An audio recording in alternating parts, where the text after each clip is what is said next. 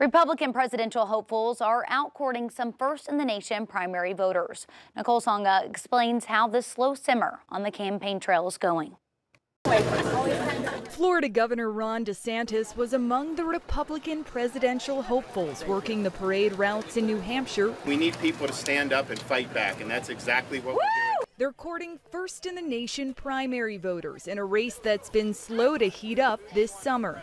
Republican strategist Leslie Sanchez told CBS Mornings this election cycle, big GOP donor money is funding candidates other than former President Donald Trump. You have a lot more conversations behind the scenes of people waiting to see if they can really be that alternative. Among them, former Vice President Mike Pence, who celebrated Independence Day in Iowa. For me, it was vitally important to be here where the journey to the White House always begins.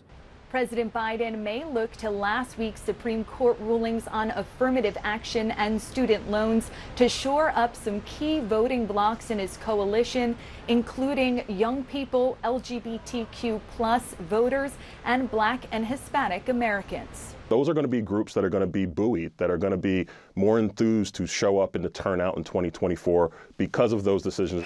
Speaking from the White House to the nation's largest teachers union meeting in Orlando, President Biden took a swipe at Republicans. Let's stand with teachers and educators against politicians who are trying to score political points by banning books. Nicole Songa, CBS News, the White House. And for former Arkansas Governor Asa Hutchinson, he also hopped on the campaign trail in Iowa yesterday. There he could be seen shaking hands and hoping to influence voters ahead of the 2024 presidential election.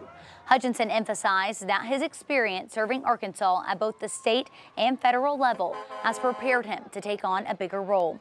He answered questions about the economy, health care, and more from those in the audience. I understand we need a pro-growth energy policy. We need to secure our border. We need to make sure that America is strong. And as the 2024 presidential election gets closer, we will keep you updated on what presidential candidates are up to right here on Channel 5.